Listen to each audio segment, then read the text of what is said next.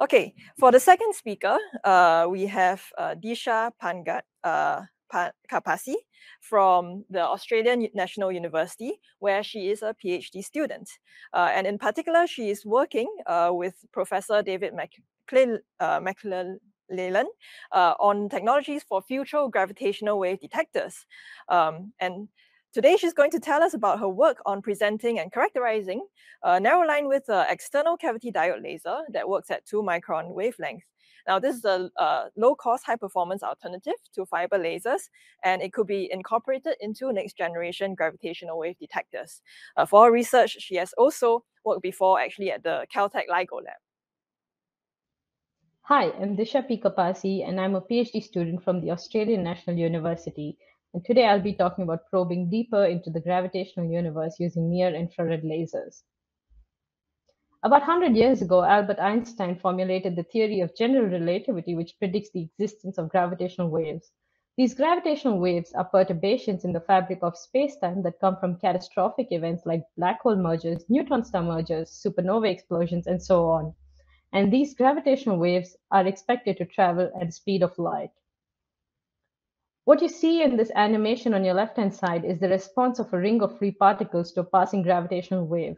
As the wave passes in the z direction or perpendicular to this ring of particles, you can see that the particles itself compress and stretch in orthogonal directions. What we are trying to measure here are actually tiny length fluctuations, which is roughly 1,000,000 times smaller than the size of a proton, using an instrument called the Michelson interferometer. The animation now on your right-hand side will show what a typical gravitational wave observatory would look like. We have the laser that comes from one side and splits into two orthogonal directions in the X and Y arms, and the light propagates in this until it reaches the end mirror, reflects back, and recombines at the beam splitter. And the interference signal is now detected at the output port on a photodiode camera or a CCD. What you see at the output right now in this animation is a very exaggerated signal, whereas, like I said, what we measure is something really tiny. It's important to note that the laser here is our ruler, which helps us measure these length fluctuations, and hence the stability is an important criteria for the observatory. Here we discuss the different sources available in the gravitational wave spectrum. So starting from the millisecond band, sources that are there in the universe. At the far right, we have the milliseconds or kilohertz bandwidth, which comprises from compact binary in spirals from black holes and neutron stars to pulsars and supernovae, and they can be detected by our ground-based terrestrial interferometers. And as we go to the longer periods, we have the more massive objects, such as the supermassive black hole in spiral and mergers. And these supermassive black holes are the ones that reside at the center of our galaxy. And using different instruments such as radio pulsar timing arrays, space-based interferometers, and terrestrial interferometers, we can cover the entire gravitational wave spectrum. And it can complement all the information that we know from our traditional electromagnetic telescopes. Here, what we see is a sensitivity graph of different detectors. So on your left-hand side is the graph that compares all the detectors, some of them that are currently running and some that are proposed and are going to be built in the future. On the y-axis, we have it in units of strain noise per root hertz, where strain is a dimensionless quantity and is a ratio of the arm length fluctuations over the baseline of your detector, and the x-axis is in frequency. The way to read off this graph is lower the curve, better the sensitivity. We have current detectors such as Kagra, Advanced Virgo, and LIGO in the top three traces. And as we move to future detectors such as Cosmic Explorer 1 and 2 and Einstein Telescope, we have higher sensitivity, which means we look further out into the universe. And converting this into a horizon plot, which calculates in terms of the cosmological redshift, you can clearly see as we move from current detectors towards future detectors like Cosmic Explorer 1, 2, and the Einstein Telescope, we can cover almost all of the and neutron stars that we can see up to redshifts of 100. Hence, an enhanced detector performance will extend the horizon for gravitational wave observations. However, before moving on to better detectors, we need to prototype and demonstrate technologies. And some of them are silicon mirrors, better coatings, cryogenics, monolithic silicon suspensions, high-powered lasers, quantum noise suppression, and new laser wavelength. I work on multiple technologies, but today we'll talk about a new laser wavelength. Some of the future detectors are expected to operate at the 2-micron wavelength. Currently, we don't have a reliable low noise source at 2-micron wavelength for which we can prototype all the other technologies. Hence, a stable source will help us demonstrate technologies into coatings, photodiodes, quantum noise suppression. And from the various laser configurations, we have chosen the external cavity diode laser for its simplicity and high performance, and it can be made easily from commercially available products. So what you can see over here on your right is the 2-micron external cavity diode laser that has been built at the Australian National University, and below is the paper that summarizes all the results from this. Moving on, we have the design of the ECDL. Like I said, it's a very simple and compact design, and it comprises of very few components.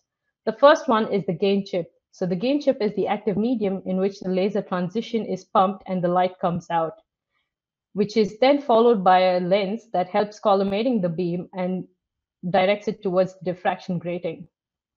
The diffraction grating is a wavelength tuning element, and it is aligned in a litro configuration where the first order diffracted light is retro-reflected towards the laser. And by tuning, one can tune the wavelength of the laser. And we last have the piezoelectric transducer, which converts an electrical signal into a displacement, and hence, by changing the grating angle, we can change the wavelength.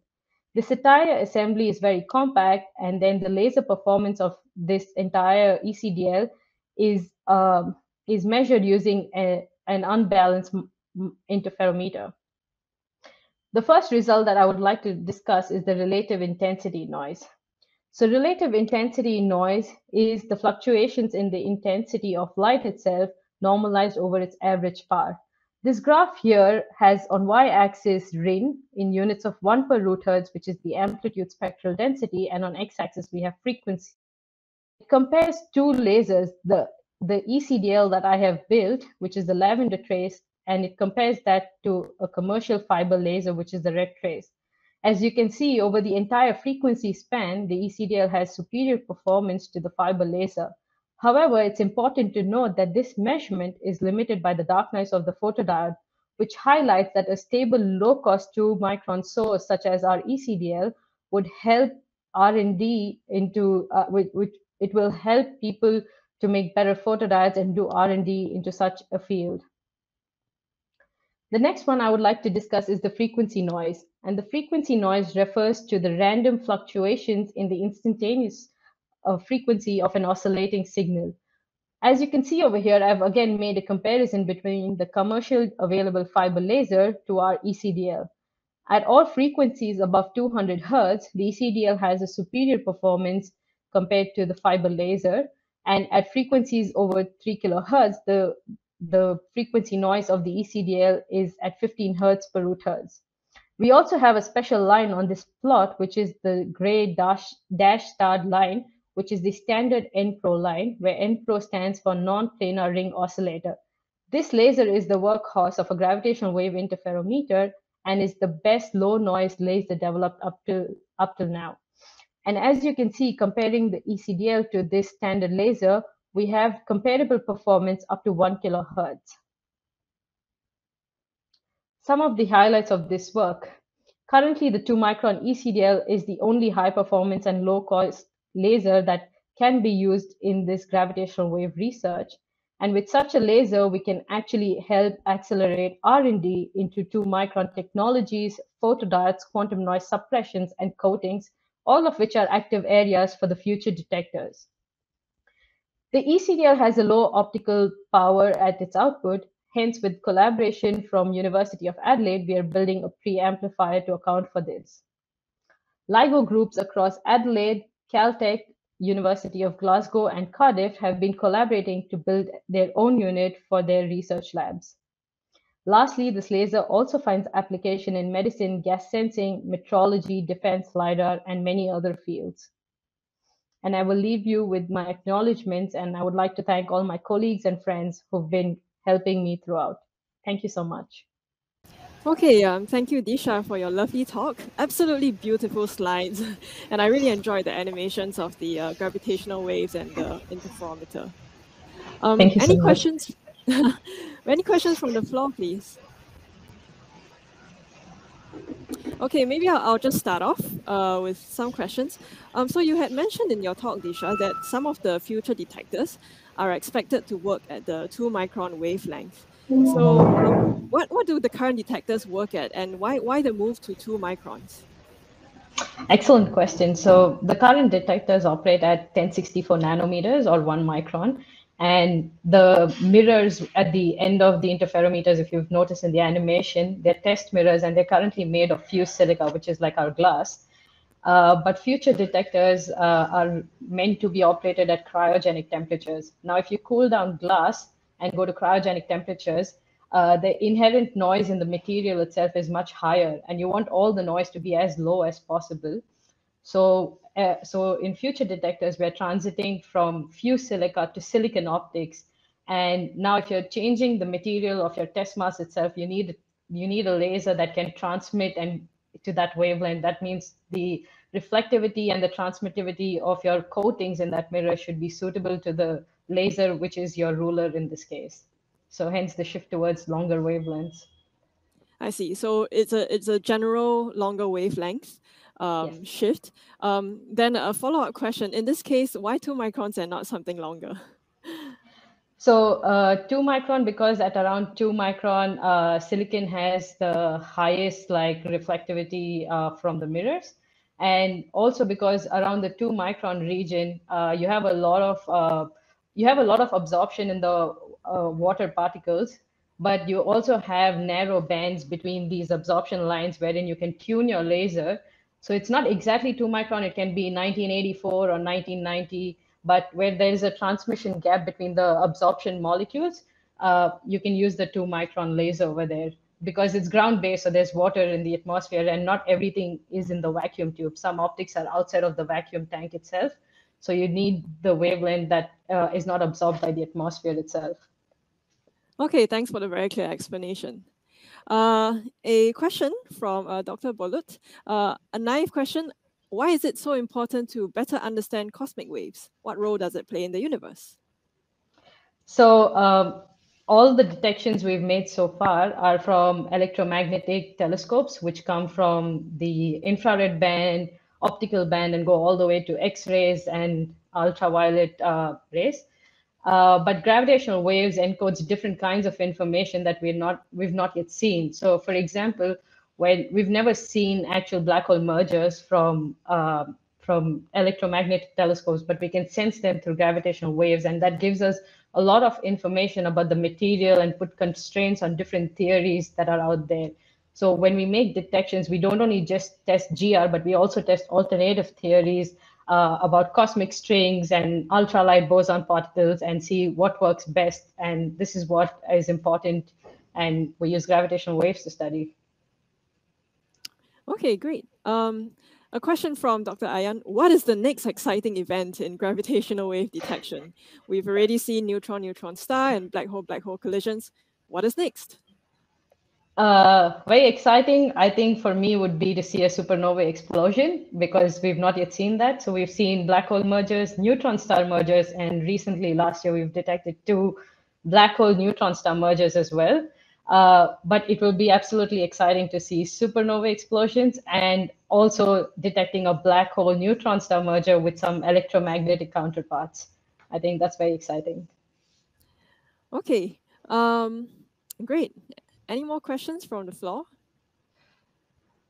If not, maybe I have one last quick question.